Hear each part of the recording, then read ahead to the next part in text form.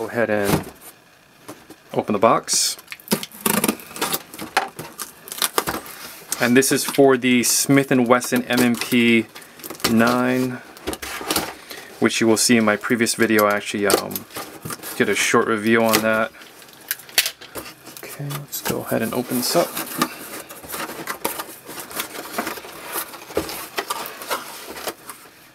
Okay, so it looks like we got a bunch of advertisements. Pretty good packaging. And there it is. So it is made by Galco, and this is actually the Triton holster Kydex. See if I can focus in on here for you.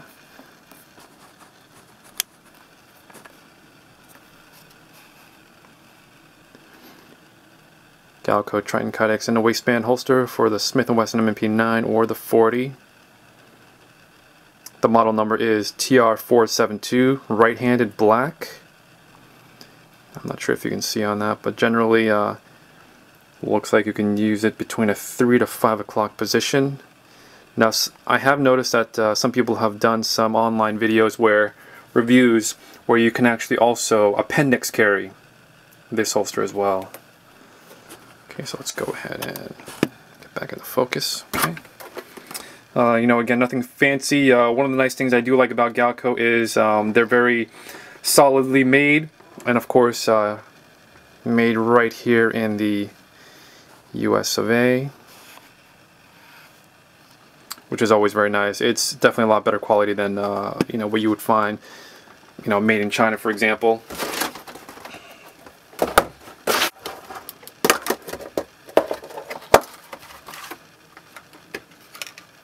Okay, so as you can notice here on the back, this is basically where it goes onto the body here. See if I can go ahead and focus on that. It is the Galco TR472. Kydex is actually made very well here. Looks pretty solid. Okay. Now, I have seen a lot of reviews online where they do talk about the belt clip here. I personally think that they actually swapped this out into the wrong direction where it clips on, because typically if you do clip it on here and when you do draw, the holster might come off. But I'm going to say the belt clip is it's on there pretty tight. So I guess it really depends on how well you have the retention here on these two little nuts. Yeah, not that bad. The belt clip is obviously plastic, I want to say. Kind of looks pretty good. They have also an extended high-rise sweat guard here. Let's go ahead and try it with the pistol. Okay, here is the Smith & Wesson M&P9 that I did a review in my recent video. Let's go ahead and safety check. Okay, nothing in the mag. Also, no brass in the chamber as well. Okay, so let's go ahead. Okay, so it does fit pretty snug. It's got a very low profile as well. What I'm going to do is, let's see if I can grab some close-ups here. It does look that it's molded perfectly for the M&P. The profile is pretty good too. I really like that.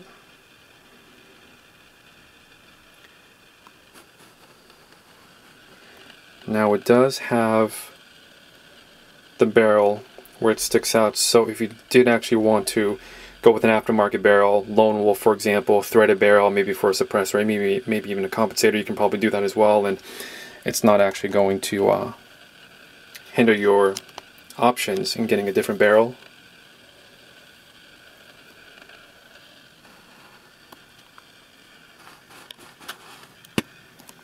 Okay.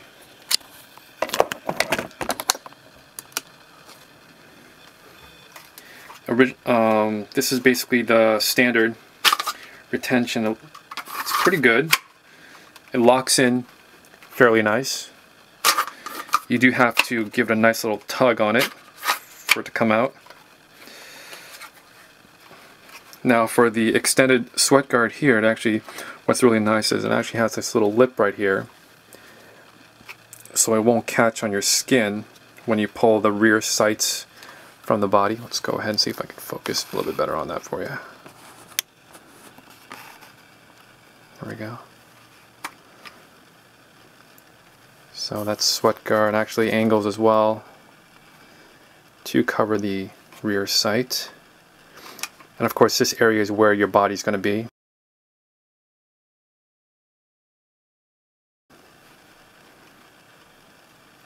As you can see, when you draw out that little indent right here, helps kind of protect the rear sights.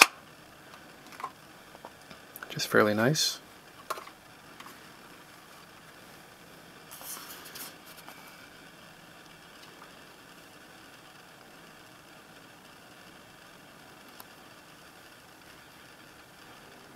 Very nice quality. Now I don't know what type of width of the Kydex it is, but typically I want to say it's going to be maybe 0.08. Could be wrong. Obviously you can probably find that on the Galco website. And again, if you did actually want to switch out the retention of the holster, you can actually use a flathead screwdriver, and basically what you would do is right here, as you can see right where the trigger guard here, where it locks into it, it is angled a little bit more inward, so actually snaps in. So what we're going to do is we're going to go ahead and use a flathead screwdriver, see if we can loosen it up a little bit.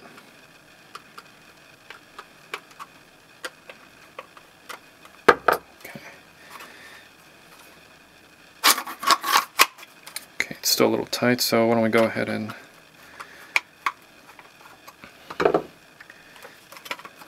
oh yeah.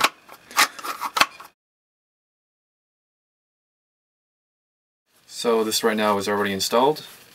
As you can see, it's already here in the appendix dial.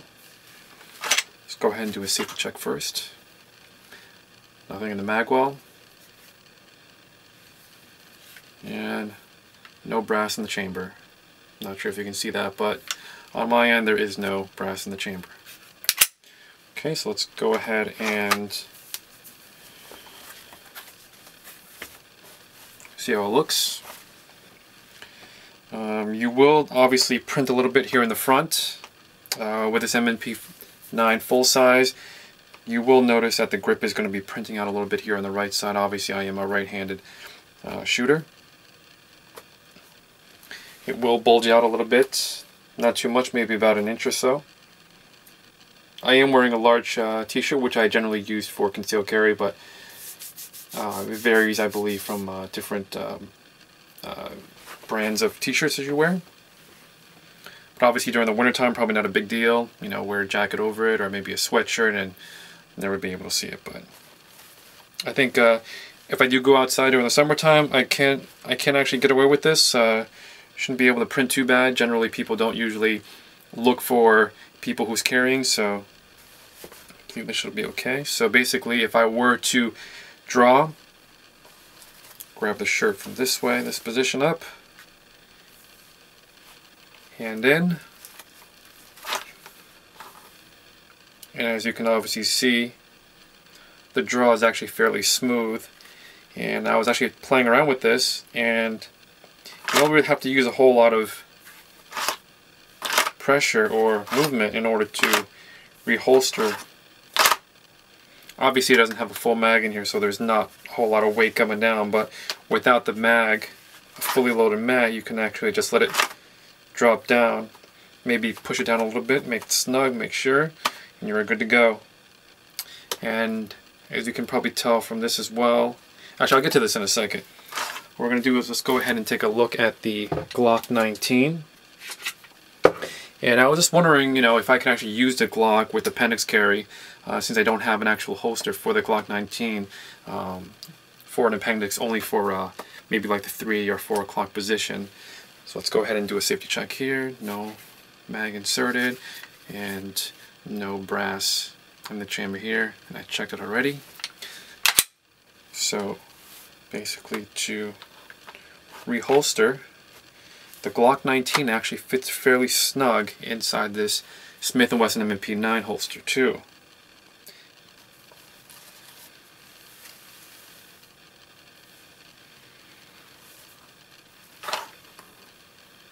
And as you can see, it pulls out of the holster fairly well. And to reholster, my initial thoughts is that it is actually a fairly nice holster. So what I initially did was, with this belt here, which is actually created by John Willis of Original SOE, go check them out, they made great stuff there, a lot of great belts. Overall, I actually do really like this holster. One of the other bonuses is that since I do have a Glock 19, it actually fits that as well. I would definitely recommend this holster.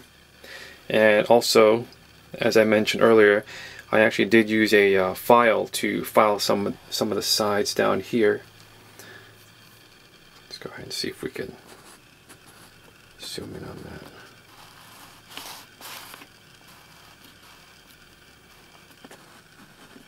Okay, probably not the best zoom there, but as you can probably tell from earlier, it was obviously a lot higher here. It raised up a little bit here, and then it raised up again over there. So I basically flattened that out.